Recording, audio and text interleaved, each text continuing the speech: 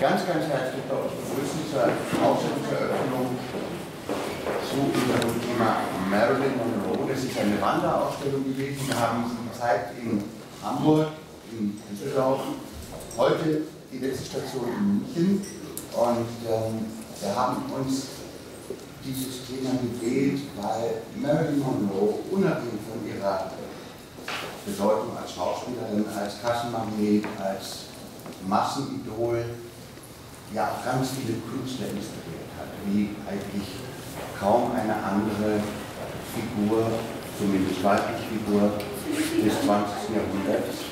Und man hat sie ja auch nicht ganz ohne Berechtigung die Mona Lisa unserer Zeit genannt, oder damals die Mona Lisa des 20. Jahrhunderts. Das Zitat ist ein bisschen älter. Und insofern haben wir uns bemüht, in der Auswahl, die wir Ihnen heute zeigen, von verschiedenen Künstlern, mit denen wir eng zusammenarbeiten, Arbeiten zu zeigen, in denen Sie darlegen, wie Sie diese ganz besondere Frau sehen.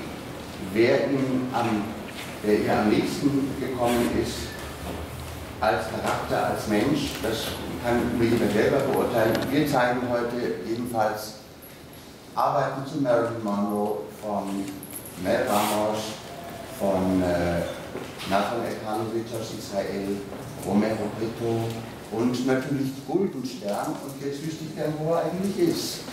Der eine, die bessere Hälfte von Guldensterns ist nämlich hier auch, um die Arbeiten vorzustellen, aber er hat sich jetzt verzogen, er kommt aber noch dazu. Ich habe einen weiteren Gast und das ist ja die Dame, die jetzt mein Mikrofon in der Hand hat. Und ja, sie ist Marilyn nicht unähnlich, das darf ich schon mal verraten. Sie sagt, Diamanten sind ihre besten Freunde. Sie sagt, ihr Herz gehört ihrem Daddy. Und she wants to be loved by you. Meine Damen und Herren, begrüßen Sie wieder bitte den bekannten Musical-Star Georg Addison als Marilyn Monroe. Vielen Dank.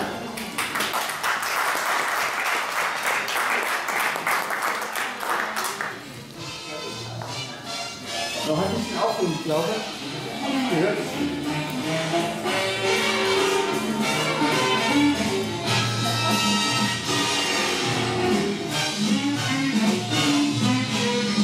Von Marilyn hat man ja gesagt, wenn man sie im März sieht, dann kommt sie im Oktober. Ich hoffe, das wird jetzt bei uns nicht so sein. Da kommt sie. I'm just a little girl from Little Rock. I lived on the wrong side of the track. But the gentlemen friends who used to call, they never did seem to mind at all. They came to the wrong side of the track. That someone broke my heart in Little Rock. So I left my pieces there. Find the gentleman who is shy or bold, or short or tall, or young or old. As long as the guy's a millionaire. For a kid from the small street, I get pretty well on Wall Street, though I never owned a sheriff's dog. And one of these days in my fancy clothes, going back home and punch the nose of the one who broke my heart, the one who broke my heart, the one who broke my heart. In Little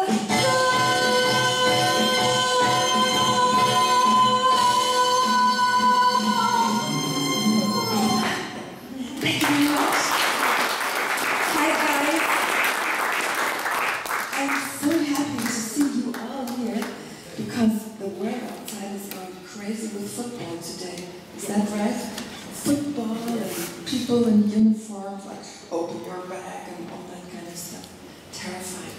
But I'm glad you're all here, and I want to do a little song that's kind of emotional for you. Please.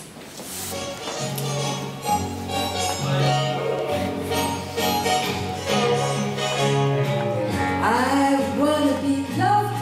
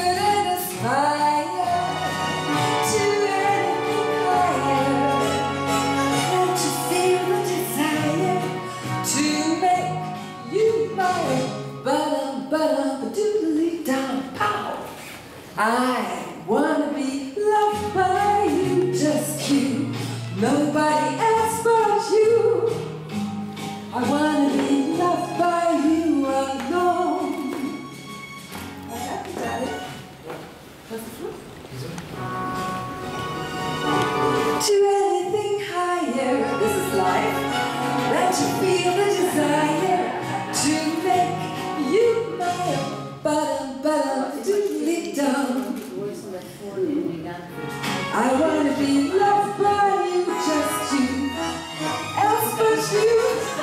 I wanna be loved by you. Diddly diddly diddly dum, poopy doo. Aha! What did you do? Right?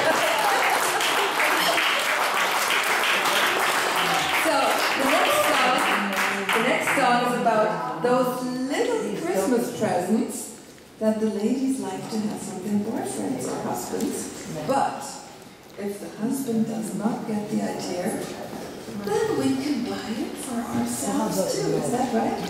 So, you might know the song, probably.